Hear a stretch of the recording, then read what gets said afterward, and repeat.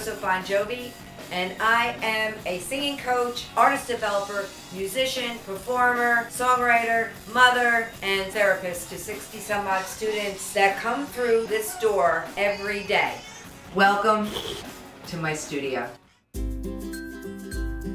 I've been married for about 17 years. He's a wonderful man, puts up with my nutsiness. I have a daughter who's 28. I have a dog. His name is Boozer. I have 2 goldfish that I don't want, but my daughter left them when she moved out. You got me down on the floor. Jana is the junior teacher. She gets me on so many levels. Our relationship is so odd, but it works. You want to show him blowing up? I don't think I give it to him. No, I want to work. No, that's the wrong lyrics. It's hands-on. It's knowing how to read people. It's how to be creative. She definitely is an amazing asset. Jody Joseph Music, this is Lois. How can I help you? I am Lois Chick, and I work for Jody in the studio. Lois is... She challenges. She can be dramatic. If you don't do these things, I'm going to give him your cell phone.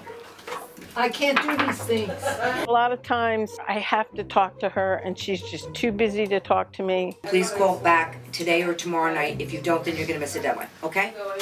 Why should I be doing that? Why should I be doing Because that? I pay you to do it. The greatest expression that we always say is Lois is Lois. The average day runs from about 3 until about 8, but I'm always behind. If it's a day where we're double booked on students, I'm up and down these stairs constantly. Cleaning up, getting dinner ready. She's trying to eat lunch, I'm answering a phone call. There's so many things coming at me. By the time we're done, we're both fried completely. I'm just unclipping, I'm still singing. Truly taught us to love. Okay? Can you do it? Yeah, that's right. You dig me? I dig you. Okay. Well, the first part is them feeling comfortable enough to even sing in front of me. I have a lot of very funny ways in which to teach. In order for you to be engaged, it has to be a little bit crazy. With this killer, stellar, amazing voice that you have, you've neglected the one important element. You neglected the story. What was the biggest mistake and the only one that you made? I would think about the lyrics and I didn't. All right, now, maestro. Yeah. Watch. Okay. Learn. Okay. Kingo Sabi. After that, then I'll introduce the song. Usually it's something they haven't heard. I'll tell Jody all the time, like, no, I'm not doing that song. That's not happening. What are you gonna say? I'm not saying it. No, just say it. I'm not playing it. If that's what you're gonna say, I'm not playing it. You're such a brat. I can't stand you. The song that I go after is something that never would be too far of a reach, but challenging enough to help them grow.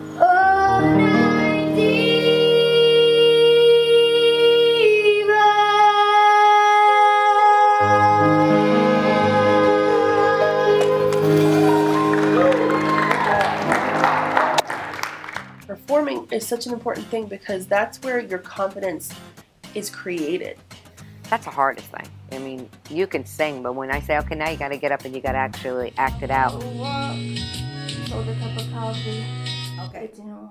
Don't feel like you have to hold the mic stand with both hands. Okay. Okay? Yeah. Because what happens is that becomes the crutch. I was in a car accident when I was 1, and I am partially paralyzed on my right side of my body. Gianna is afraid of giving everything that she has in her. When you act, do you use your hands? My one hand. Okay, so I want to see that. The Snow Pony, it's kind of become like my second home. It's pretty cool. I mean, there are so many legends that have sang on those stages. It's a little nerve-wracking when you perform at those kind of bars, I guess. Performing really takes my mind off of anything that's going on. I end up getting set right there on stage, and that's all I think about. She really disciplined me.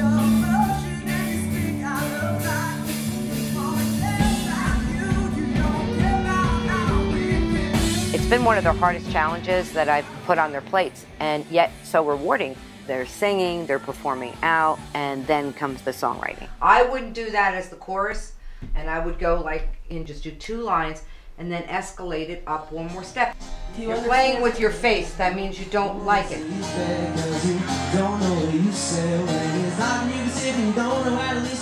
When Jody makes like big changes to my song, it's kind of like I don't want her to, you know, touch them, because I've been singing this song in my room for a week now and it's kind of set in stone. Like, how are you going to change that for me? I get it. It's hard to take criticism when it's creative. She comes up with things so quick, so I'll say something and then she'll just go in her zone. Well, first I have to clean it up a little bit, and we go line for line, and then comes the digging. Well, definitely my first song. It's very personal to me because it's about my parents' divorce. I couldn't get out what I wanted to say, and then when I told Jody, she said, okay, well, why don't we write a song about that? But you have to know, you know, there's that balance. And they'll usually tell you, you know, no, I don't want to talk about it. I broke down a couple of times writing the song with her. She's pushed me further than I've wanted to go sometimes, and that's helped me reach next levels. At the end of that journey is this great healing moment. I stop a lot and I put down the teacher role for a second. I have this little sitting area and I just sit with them. I grew up with a single mom. I had to help raise my younger brother. So those things that I felt like I couldn't talk about to anybody, she was the person I would convey them to. I'll get somebody starting a lesson and then just break down and start crying. I feel the need not to tell her some things, but then I'm like, oh, I gotta do it, and then it just comes out. That's when I say, okay, now I know. How about this song? Let's use this song, because it matches whatever mood they're in. Why would you want a conventional teacher when you can have somebody that can mentor you? One of the ingredients that they miss in their lives is family and faith. When you bring family, faith, confidence, and music together, you got healing happening. The greatest thing about what I do is that no day is the same. No student is the same. It's so exciting to have someone else walk through that door and have the opportunity to work with them to see what they're going to bring and how I can help them. And when I lay myself down at the end of the night, all I can hear is God saying, well done. I love it, and I wouldn't trade it for anything in the entire world. It's a long way.